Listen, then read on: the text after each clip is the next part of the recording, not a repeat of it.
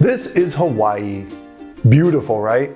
Sure would be a great place to study. I wonder how much it costs. All right, we got about $12,000. Okay, $34,000. Over here it says $15K.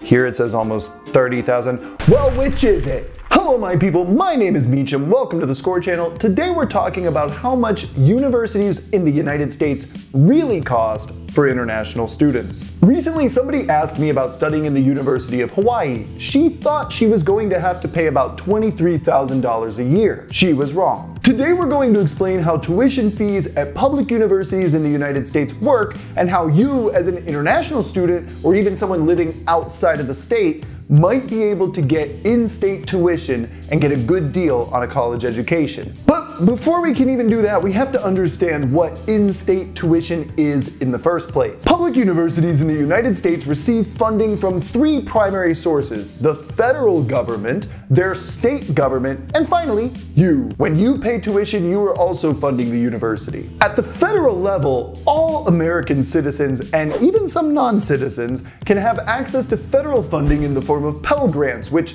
this year are worth up to $6,495 towards your costs for university. Those are available to everybody regardless of the university you're applying to. At the state level though, things get a little more complicated. State governments give money directly to their universities in order to help bring down tuition costs for students. But the catch is that you have to be a resident of that state to get that discount. That's why it's called in-state tuition, sometimes also known as resident tuition.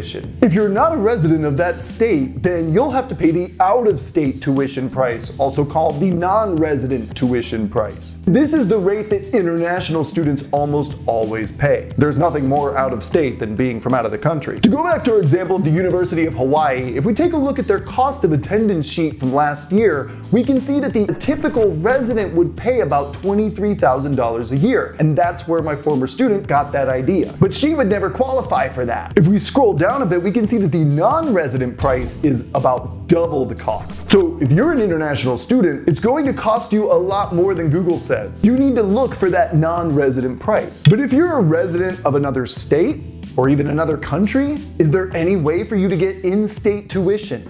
Yes. The main requirement for in-state tuition is that you have resided in that state for at least 1 year before applying to the university. But here's our first hack. You, as the student, don't actually have to reside in the state. See, if you're under 25 years old at the time of your application, then your parent's status can be the one that's used to determine your in-state eligibility. If your parent has been living in that state for at least a year, then you can qualify if your parent pays for your education. This works for international students too. Let's say that you are trying to apply to university in California and you have a parent that lives and works in California, but you are from, say, Nigeria. Because your parent has residency in California, if they're paying for your education, they're going to get the discount. But what if in this scenario you don't want to study in California? Maybe you want to study in Idaho and you really love potatoes. Is there any way you can get in-state tuition if you reside in another state? Absolutely, and that brings us to our second hack: regional alliances. There are 4 major regional alliances in the United States where the states have agreed that if you reside in one of these states, you can go to university in any of the others and pay the in-state tuition rate or at least a rate that's very close to it. The Western Undergraduate Exchange lets students who live in any of these states apply to universities in the same states, and instead of paying the out-of-state tuition price, they only have to pay a much smaller fee for tuition. Go back to the University of Hawaii, for example. The Western Undergraduate Exchange price is only $5,652 more than what a resident would pay. That's over $16,000 less than what the out-of-state or non-resident would have to pay. Other similar alliances include the New England Tuition Break Program, which covers 6 states. There's the Midwest Student Exchange Program that covers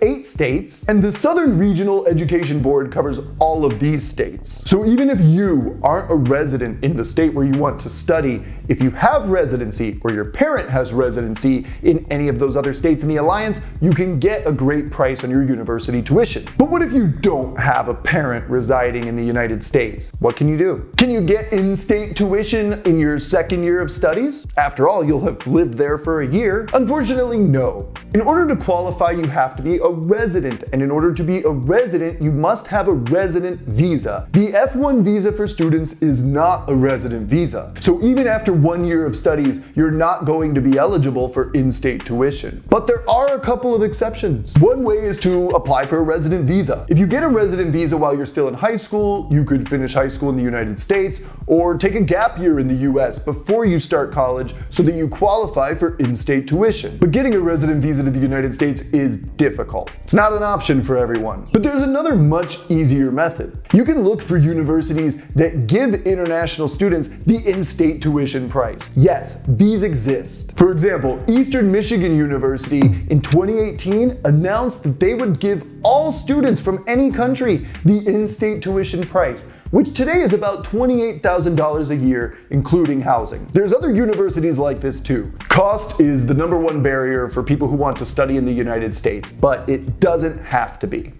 I'll see you next week.